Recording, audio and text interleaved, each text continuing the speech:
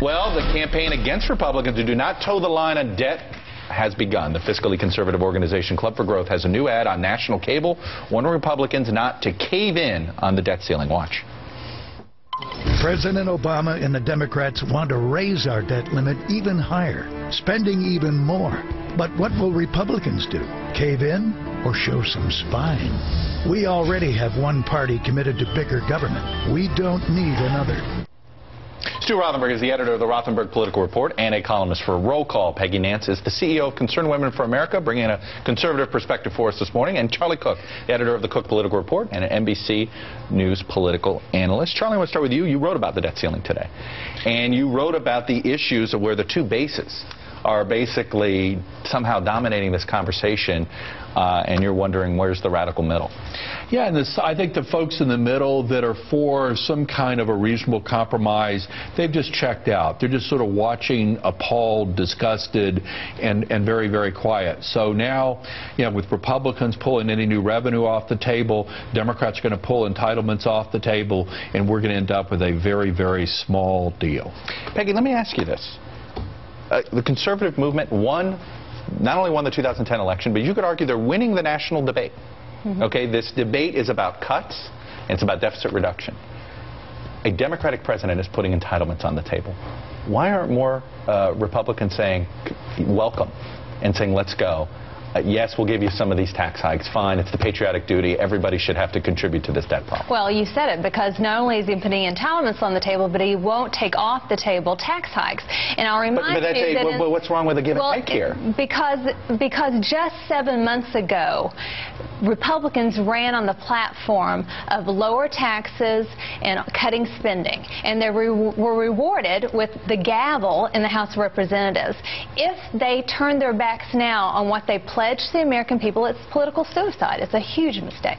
Stu, I mean, she utters what everybody is saying and what apparently John Boehner is learned almost the hard way over the weekend. Well, you know, Chuck, I think Republicans, the view of Republicans, and particularly House Republicans, is that their party has been giving, not just for the last 2 years or 5 years or 10, for the last 80 years. That they have allowed the Democrats to grow government, to philosophically... And roll them at the end on these deals, right? Oh, absolutely. I heard people bring up to me the 1990 tax deal. Don't let them do that to me again. And I'm like going, wow. Exactly. So this is like the family that's 82. built up all this scar tissue over the years, and they're trying to even the score now. One other quick point is, you said the president has put the entitlements on the table. I'm not sure any single person can bring about a deal here. John Boehner tried to put some stuff on the table, too. So I think Republicans are skeptical about what Democrats... somehow saying a different name. We will get through that. Speaking of names, we're going to go some Iowa polling. Charlie, as you said, it's the first Iowa poll you're actually believing. Well, the second. Love of our friends at the New Register is always a good great poll. But Jan von Lohausen, who was the president's pollster, as good of a pollster as there is on the Republican side, President Bush's pollster, has a poll that he's done for the Iowa Republican. I want to show it. Yesterday we showed you Michelle Bachmann ahead in the actual field, 25%. She got Romney's 21, Pawlenty and Herman Cain at 9%, Paul 6, Gingrich 4. Well, they did a second ballot test, guys, and then they threw in the non-candidates, Rick Perry and Chris Christie, even Sarah Palin. Well, guess who popped? Not Sarah Palin, not Rick Perry, Chris Christie. And it almost all, it looks like, Charlie Cook, comes from Michelle Bachmann. Yeah, I was saying it was kind of the shiny vote, the shiny object vote, that whoever's sort of new and different and you know, you just sort of add in some exciting name, boy, a lot of people pop there, how serious it is, whatever. I mean, I don't think that first-term governors can... It's very difficult. Yeah, I mean, I remember that's when they tried. Yeah, and the thing is that a first-term senator, if a senator doesn't show up for work, who knows, who cares? Right.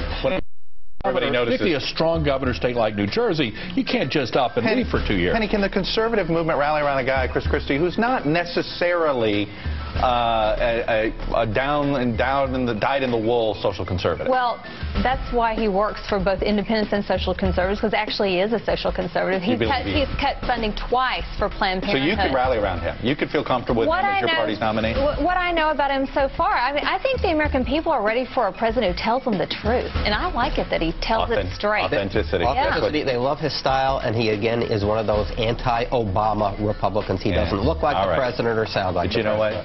Just wait till you actually start running. Like, a lot different. Ask Marcus Bachmann that. Right. Stu Rothenberg, Penny Nance, Charlie Cook. I don't even have time for shameless plugs. I'll just plug you guys next for this edition of the Daily Rundown. We'll see you right back here tomorrow. You know what comes next? Chris Jansing and